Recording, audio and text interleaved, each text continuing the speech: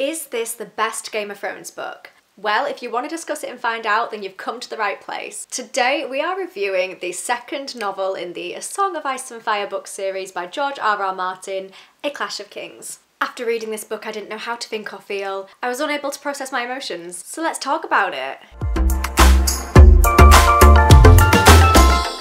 FYI, there will be spoilers in this video. You have been warned. Proceed with caution. Before we get started, I just want to address the elephant in the room. The state of this book makes me very, very sad. It turns out that my rabbit also likes reading books as well. This book is just very well loved. I apologise if that is annoying.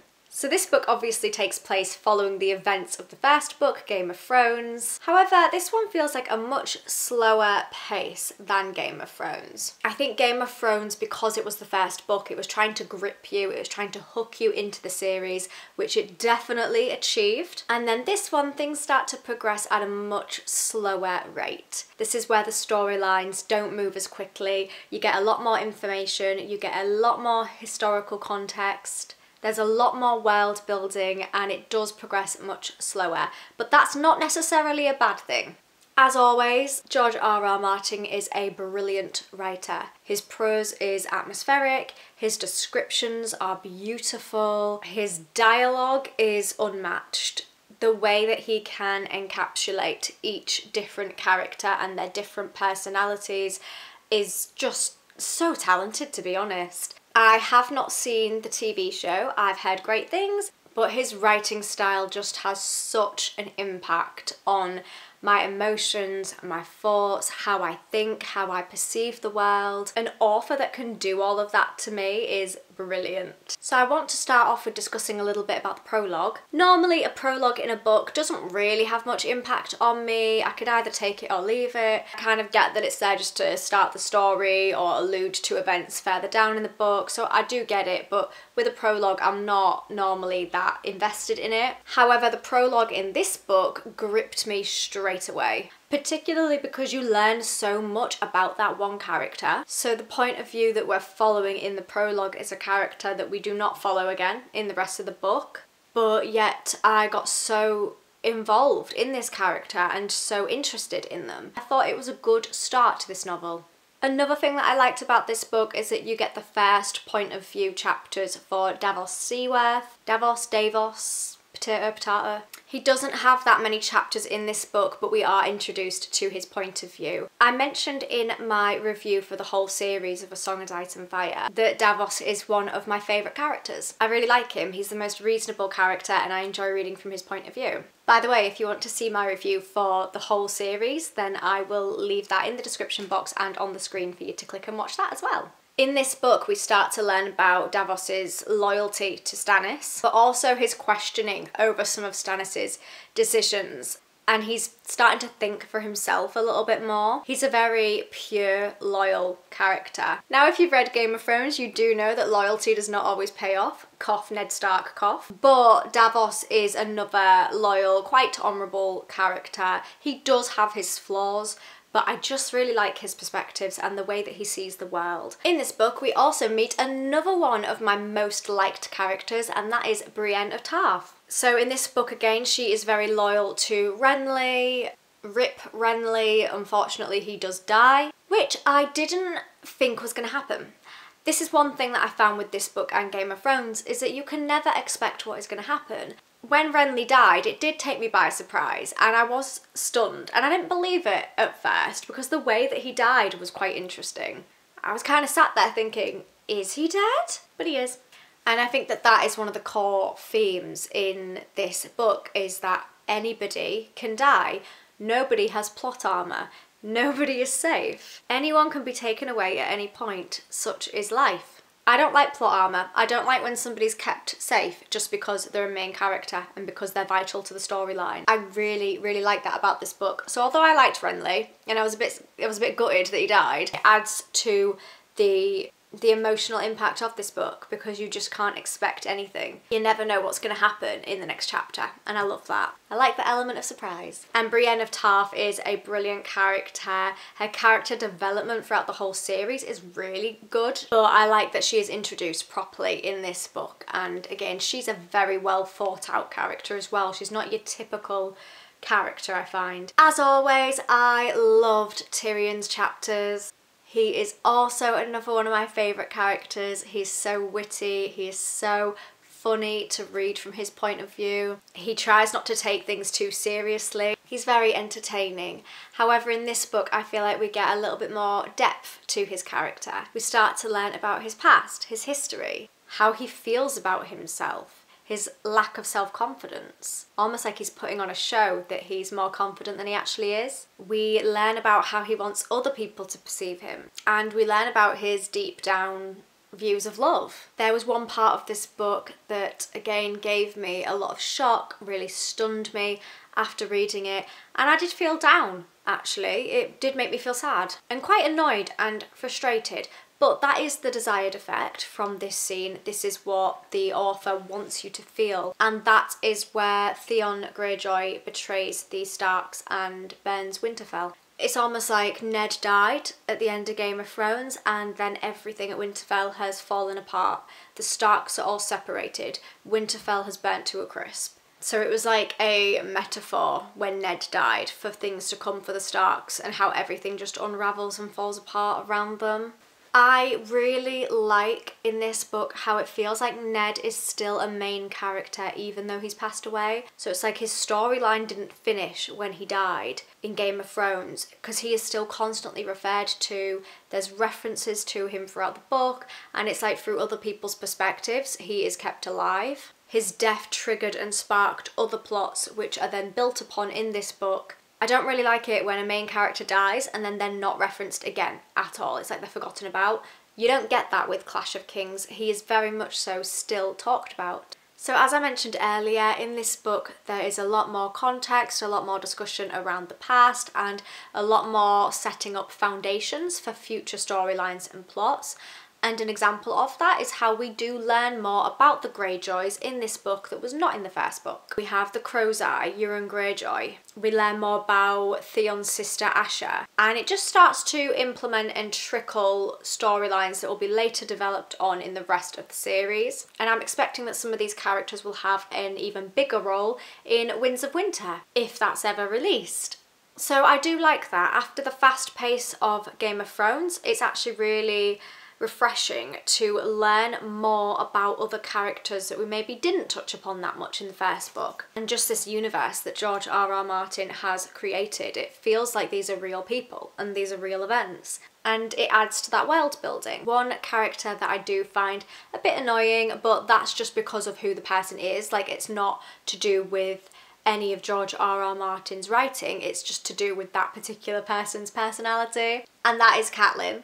She is a bit annoying, let's be honest, but I think that is because being a mother is such a huge part of her identity. But she tries to involve herself in the political themes and play a huge role. But in the back of her mind, she's always got her son and the caring for him as a mother rather than the advising him as though he is a king. Catelyn does believe that her sons, Bran and Rickon, are deceased in this book after what happened at Winterfell, and she never learns the truth about them, which is absolutely soul destroying. There is a huge political theme running through these books. It is a clash of kings.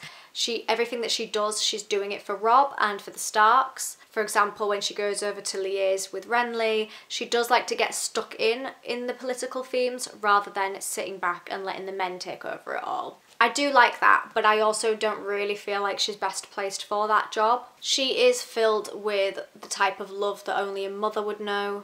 I feel this because I am a bun mum, but that does form a large part of her identity, and I think that that links to why she doesn't like Jon Snow very much at all, because he is her husband's son, but it's not her son. And because she is such a mother, she doesn't want to mother somebody who is not her son. And she treats him very poorly because of that, which makes sense, but that does mean she's a very annoying character, because what has Jon done wrong? It is not his fault at all. He's the one who's now an orphan. He doesn't have a mum or a dad anymore, and it's just really annoying that she is so cruel to him. There's a quote that I really like that is by Catelyn, one of my favourites in the book, and it goes along the lines of, kings are not supposed to have mothers. I think that you can also translate that quote over to Joffrey and Cersei as well. Although she does see him as more of a ruler and more of a king, she is still his mother. I think that that's quite a simple quote, but it hits hard. It's got a deep meaning to it. Let's discuss Sansa for a little bit. Another very annoying character. But in this book, we start to see Sansa's fairy tale dreams and hopes being destroyed.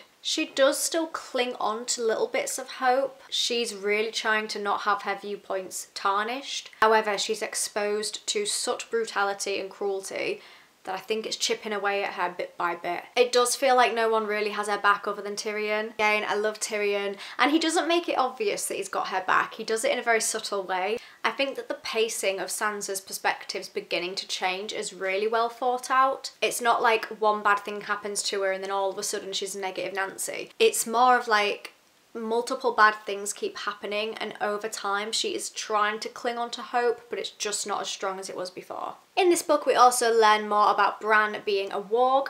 We've got his wolf dreams and his connections to his direwolf. I love the direwolves. This is quite inspiring actually, because he can no longer use his legs.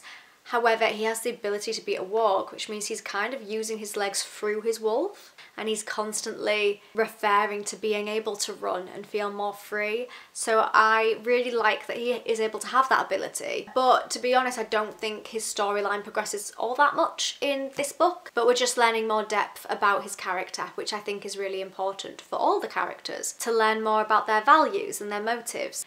We also have my favourite character, Arya, who pursues many names in this book. She poses as Ari, Weasel. She takes on other identities as well, but those are the main ones in this book. Her storylines and plots are so cool. The journeys and adventures that this little girl goes on are so incredible. Her chapters are very entertaining. Every time I turned the page and realised that the next chapter was from Arya's point of view, I was immediately excited to read it. And how does George R.R. Martin write so well as a little girl? She's not your standard little girl though, she's very different to Sansa. Arya is one of my favourite characters as well, and her storylines and the things that she goes through and the hardships that she experiences, it's very inspiring because her perspectives are really interesting. One of the particular scenes in this book that I found really difficult to read and really emotive was when Jon needs to kill Qhorin Halfhand. You can almost feel his resistance. As he was resisting and hesitating against it, I was also experiencing that at the time. It's like I was there. Do you know what I mean? Like, it feels as though it's so real, and you know that he doesn't want to do it, even though Halfhand has told him himself to do it, that if it comes down to this, just do it. It hits deep. I've mentioned a lot of positives about this book. I am just going to touch upon a negative. So the only thing about this book that I was a little bit unsure of was that Dany's storylines feel very, very distant to everything else going on. So all of the other storylines from all the other characters feel very interlinked. They're all based in what's happening in Westeros, and there's lots of similarities. They're all interconnected. Dany's just feel like a completely different book. Like, I feel like you could take all of her chapters out of this and just put it in a different book. Obviously, that is because she's not there. She's in a completely different place entirely. But I just don't really feel like her stories link to anything else happening over there. There's no consistent themes with the rest of the realm. She just feels really far removed in this book. Now, I do know that this is setting her up for future plots, and in the other books, we start to see more links and more connectedness to the rest of what's going on in the world. But in this particular book, it just felt a little bit odd and random reading her chapters. It was almost like I would get so invested in what was happening in Westeros, and then I'd read her chapter and I'd feel a bit like I've had to step out of the story to read hers and then go back into it again when the next point of view chapter begins from somebody else. And nothing from her really feels that important in this book other than the scene at the House of the Undying, because that foreshadows future events. But other than that, nothing really happens to her in this book. It just feels very random. That's my only thing. So to summarise, my favourite characters in this book are Tyrion, Arya and Jon. I did mention earlier that I really like Davos, but I feel like he's probably a little bit better in some of the other books. I rated this book a 4 out of 5 stars. I thoroughly enjoyed it. I feel like Game of Thrones was the brilliant, most perfect first book to a series, but then this one, because we're already invested in the world, George R.R. Martin just adds to all the context and helps to build up to future plots and sets the foundations really well in this book. So is this the best Game of Thrones book? I know that this is a lot of people's favourites. I would say that this is up there. I do also think that A Dance with Dragons is up there. That might just be my favourite, but this one is a very, very close second. I just really enjoyed it. I thought it was a great change of pace from the first one, and there was some really juicy stuff that went on in this book. So a brilliant novel and a great addition to the A Song of Ice and Fire series. So that is my review. I'm going to put this book down now because it is quite heavy. If you've read the book, what did you think? I would love for you to leave me a comment and let me know your opinions and your reviews as well. If you enjoyed this video, please give it a thumbs up to let me know that you did. I will also leave a link to my reviews for the first book in the series, A Game of Thrones, and for the whole series, A Song of Ice and Fire. So check the description box or my channel for those. If you enjoy my content and you want to see more from me, please subscribe because it's free and it just means that you're able to see my videos a bit easier. Thank you so much for watching this, I really appreciate it. I will see you next time, or rather you'll see me, and I hope that you have a wonderful rest of your day. Bye for now.